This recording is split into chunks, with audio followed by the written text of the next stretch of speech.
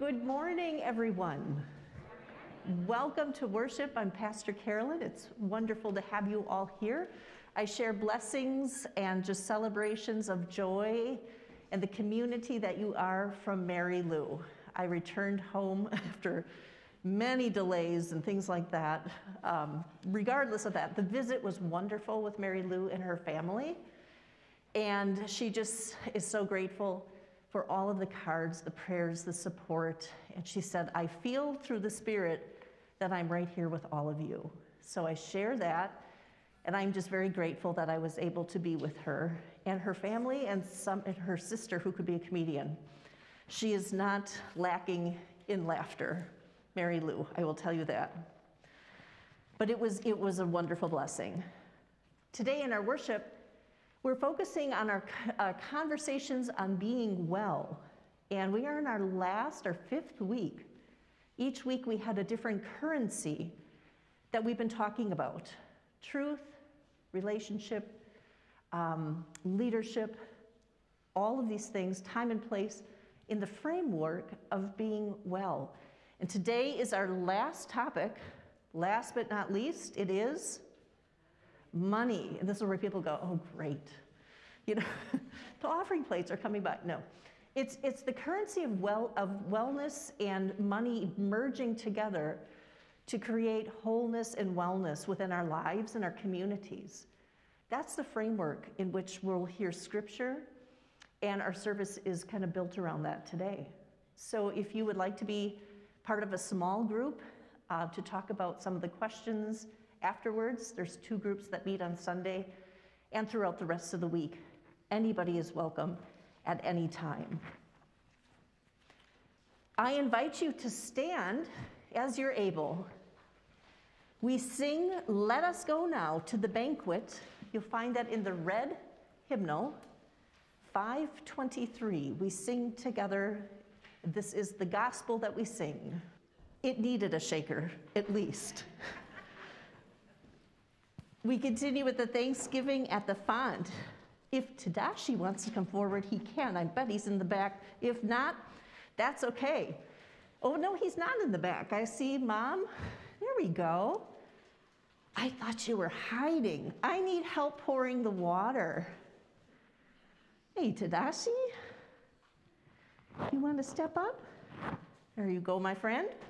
All right, you tip it. I'm holding it. This is our baptismal promise, storied waters of God's loving grace. Thank you so much. Are you going to splash? Ooh, we need longer arms. Yes. It's wet, isn't it? Can you splash again? All right. There you go. Remember, Tadashi, that God loves you. All right. Want to go back to Mama and Dad? Listen, everyone who thirsts, come to the waters.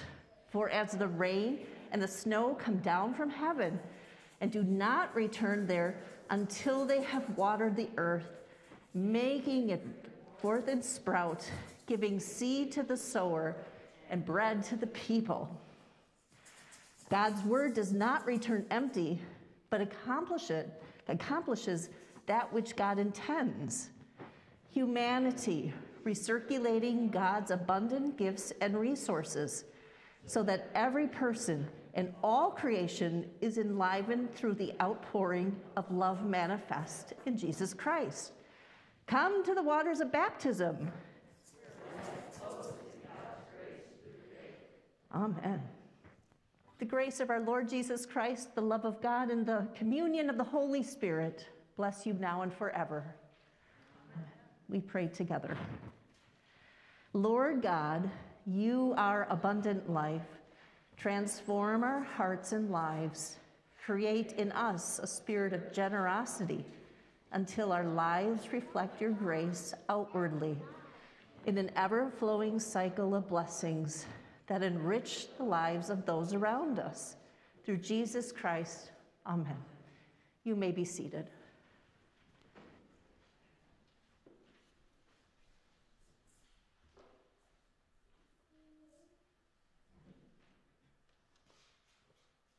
The reading today is from 1 Timothy chapter 6, beginning with the 3rd verse. What we're about to hear is a portion of Paul's letter to Timothy, who was a young church leader. And Paul writes to encourage Timothy in gracious leadership at the church in Ephesus. If anyone teaches anything different and doesn't agree with sound teaching about the Lord Jesus Christ, and teaching that is consistent with godliness, that person is conceited. They don't understand anything, but have a sick obsession with debts and arguments. This creates jealousy, conflict, verbal abuse, and evil suspicions. There is constant bickering between people whose minds are ruined and who have been robbed of the truth. They think that godliness is a way to make money.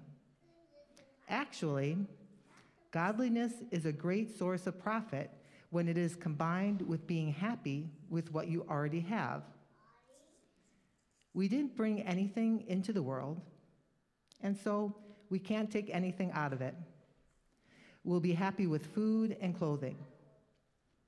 But people who are trying to get rich fall into temptation.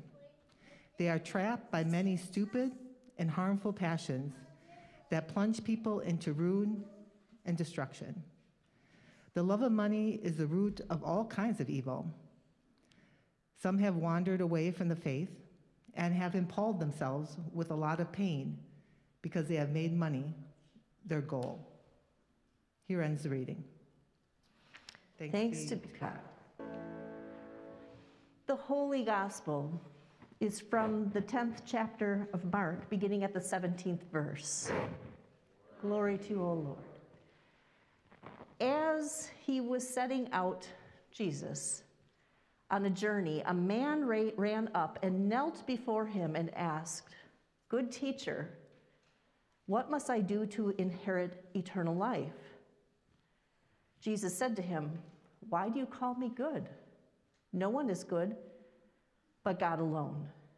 You know the commandments. You shall not murder. You shall not commit adultery. You shall not steal. You shall not bear false witness. You shall not defraud. Honor your father and mother." The man said to Jesus, "Teacher, I've kept all of these since my youth." Jesus, looking at him, loved him and said, "You lack one thing. Go, sell what you own, and give the money to the poor, and you will have treasure in heaven. Then come and follow me." When he heard this, he was shocked, and he went away grieving, for he had many possessions. Then Jesus looked around, and he said to all of his disciples, "How hard it will be for those who have wealth to enter the kingdom of God." The disciples were perplexed at these words. But Jesus said to them again, "Children, how hard it is to enter the kingdom of God. It's easier for a camel to go through the eye of a needle than for someone who is rich to enter the kingdom of God." They were greatly astounded, and they said to one another, "Lord, then who can be saved?" Jesus looked at them and said, "For mortals it is impossible, but not for God. For God all things are possible." Well, Peter began to say to Jesus, "Look, we have left everything and followed you."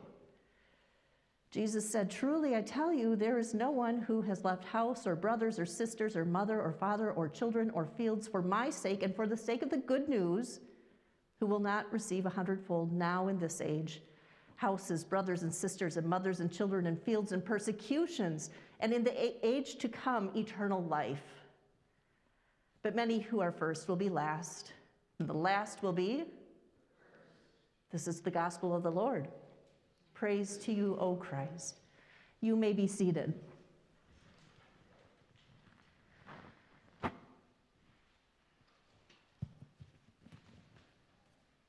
Just going to move this. Grace and peace to you. Grace and peace to you. Well, if you haven't, gotten the message, Money, right? Wealth, the love of money. Money is not the root of all evil, but the what? The love.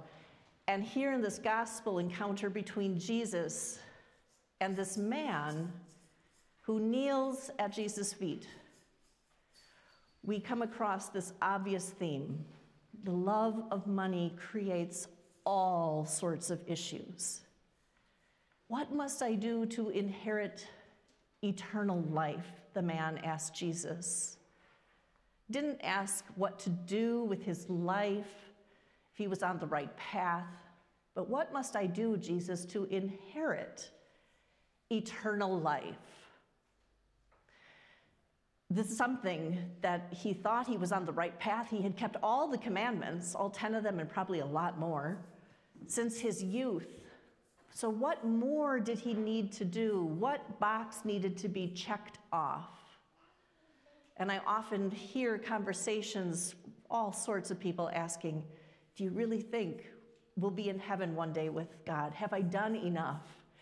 Similar question to what this man is asking.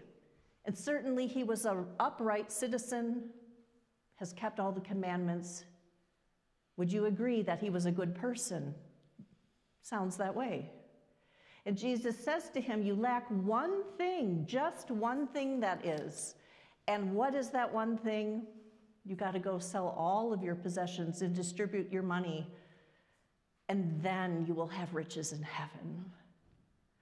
And the man goes away deeply grieving.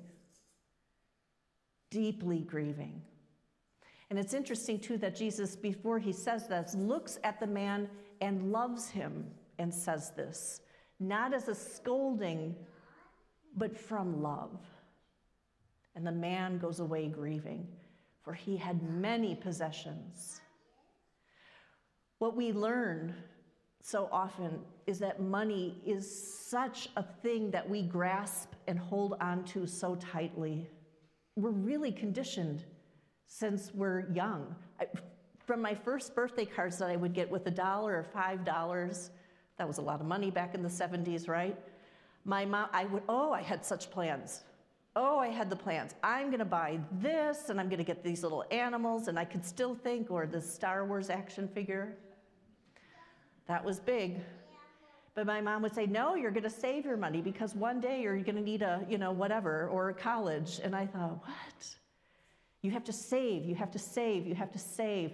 And my mom wasn't steering me wrong, and I'm sure you've taught the same to people. You have to save, but you can only spend 10%, and then there's church, and you think, oh my gosh, Mom, it's $1, right? But there's something that gets ingrained in us, that perhaps we will not have enough one day. And parting with whatever we have, whether you have $1 in your savings account or 100,000, or whatever it is, sometimes Jesus is saying, look into your heart and see how tightly we are grasping those purse strings.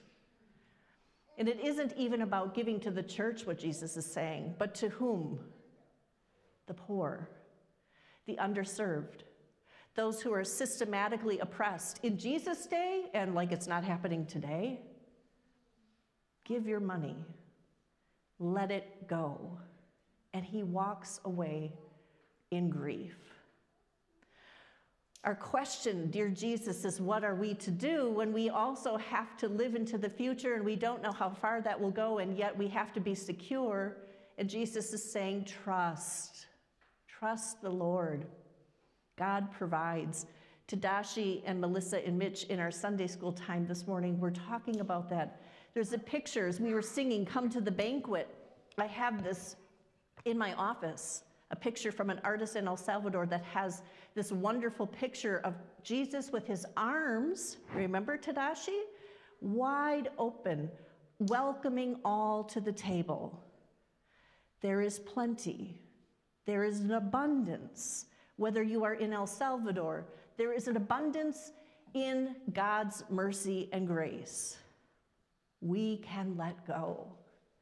We can let go and give, so that the systematically oppressed, so that those who are poor may also at the same table thrive, and be provided for. It is God's mercy. It is a system of blessings that recirculate and flow from person to person.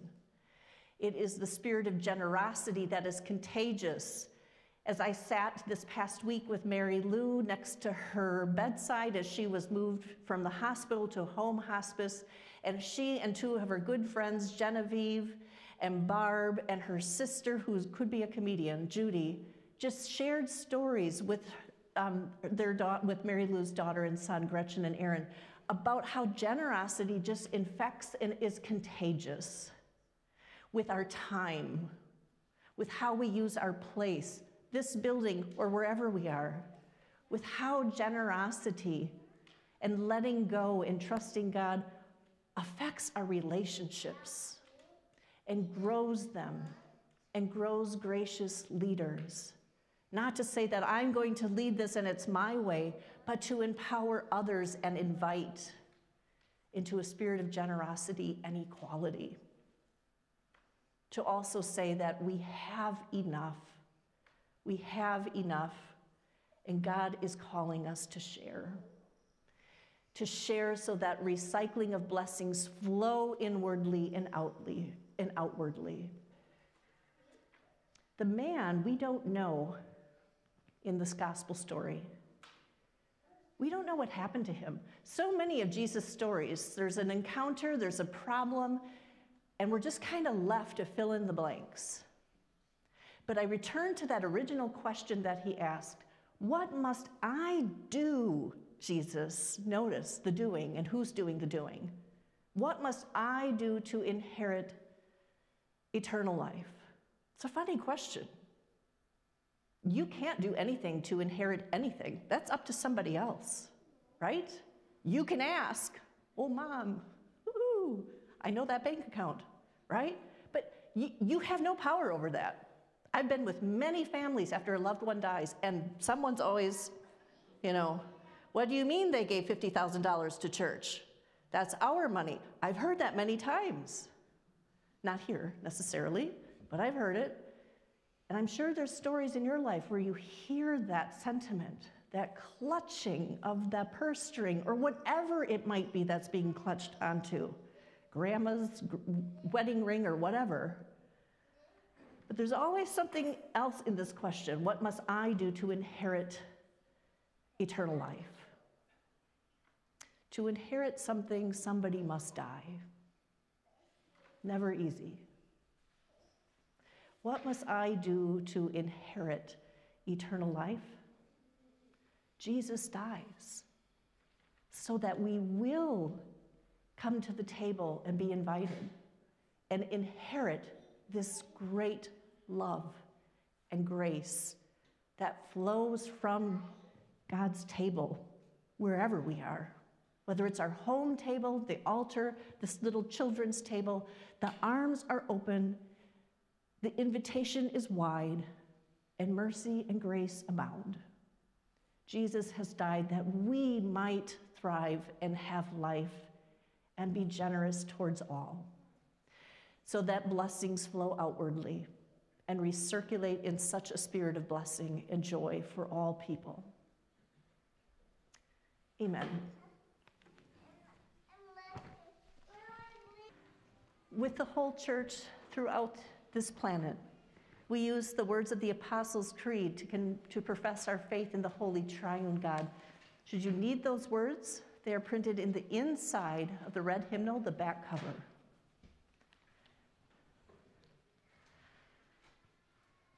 I believe in God, the Father Almighty, creator of heaven and earth.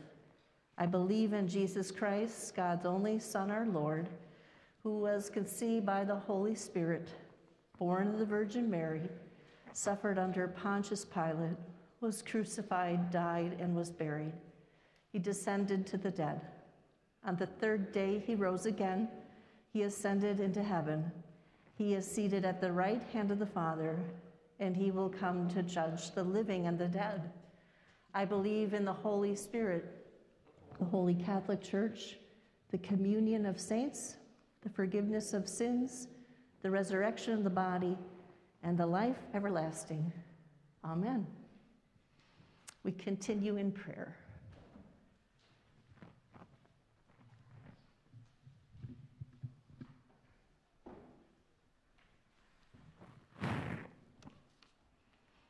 Called by Jesus, we pray for the church, the world, and all in need.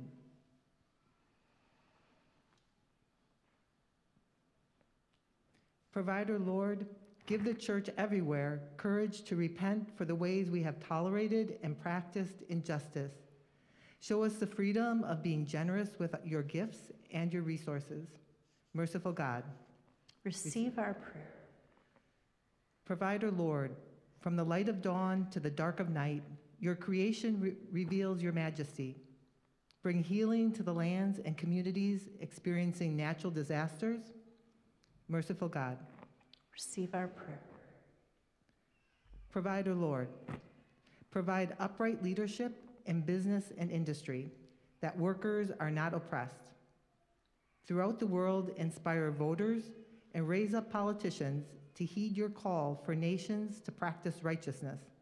Merciful God, Receive our prayer. Provider, Lord, loosen the bonds of injustice in our midst. Grant peace to endless quarrels, put an end to hunger, and break every yoke of oppression. Shelter all who flee abuse in your homes or violence in their communities. Satisfy those afflicted in any way. Merciful God, Receive our prayer. Provider, Lord, inspire us to recycle your gifts that they might flow as regenerative blessings of wellness in this time and place. Unite us through respectful relationships, lead us into gracious leadership, teach us to listen for truth, and create us to be generous with money and assets of every kind. Merciful God, Receive our prayer. Provider, Lord, the cross and resurrection bring redemption from sin and death. We praise you for all whose unshaken faith in Christ shines forth in their witness. Keep them in your remembrance and bring us with them into the kingdom of heaven. Merciful God, Receive our prayer. For what else do we pray this morning?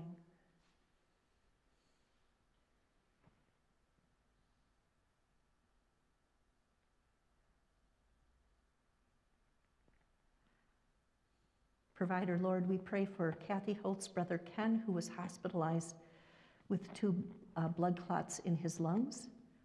For a man who has been so healthy and is shaken now, we pray for his strength, his comfort, and for the family that love and care for him. Guide their medical team. Merciful God, receive our prayer.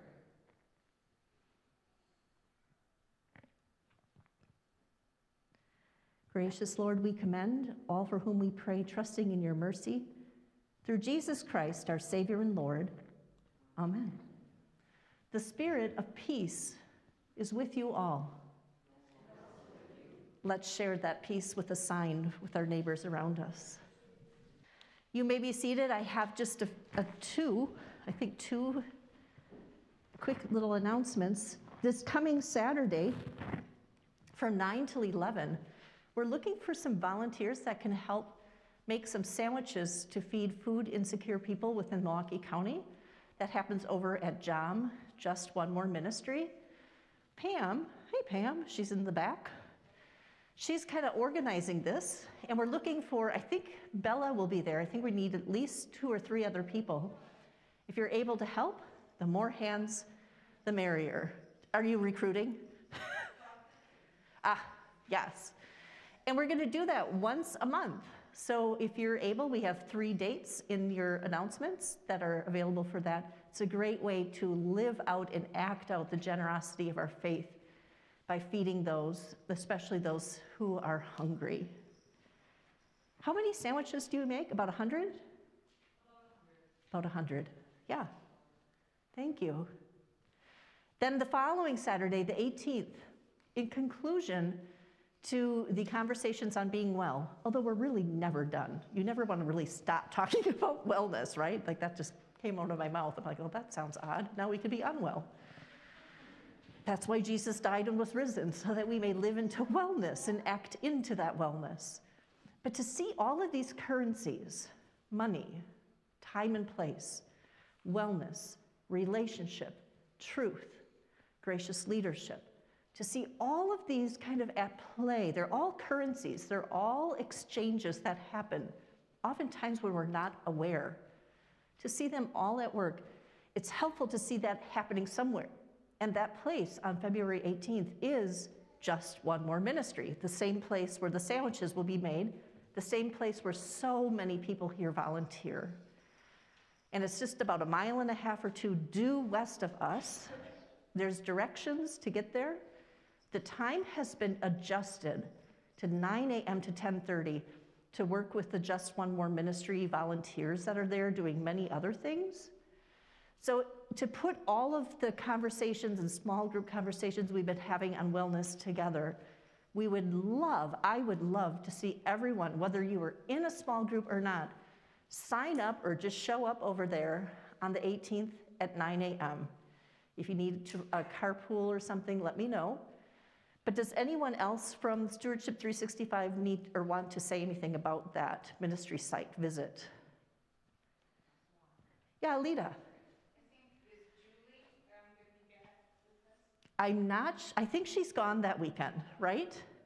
Yeah, Julie is the Kaleidoscope Institute director who was with us several weeks ago, and she trusts us. They're actually kind of modeling what we've been doing and are going to be sharing this with many other congregations to talk about wellness and these various different currencies that flow and interact with each other and how they really empower all of us to serve.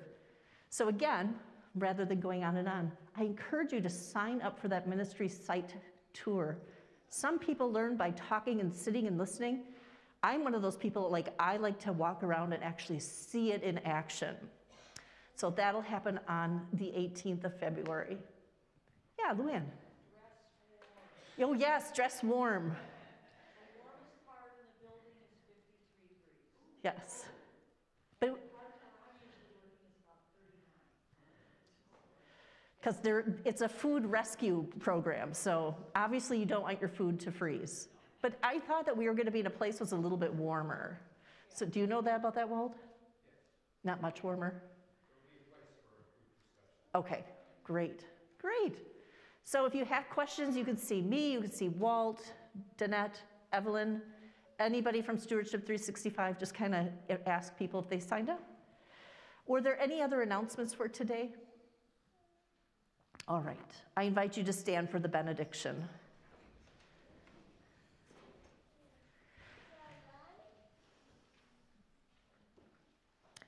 The Lord bless you and direct you in practicing generosity. In the name of the Father, and of the Son, and of the Holy Spirit.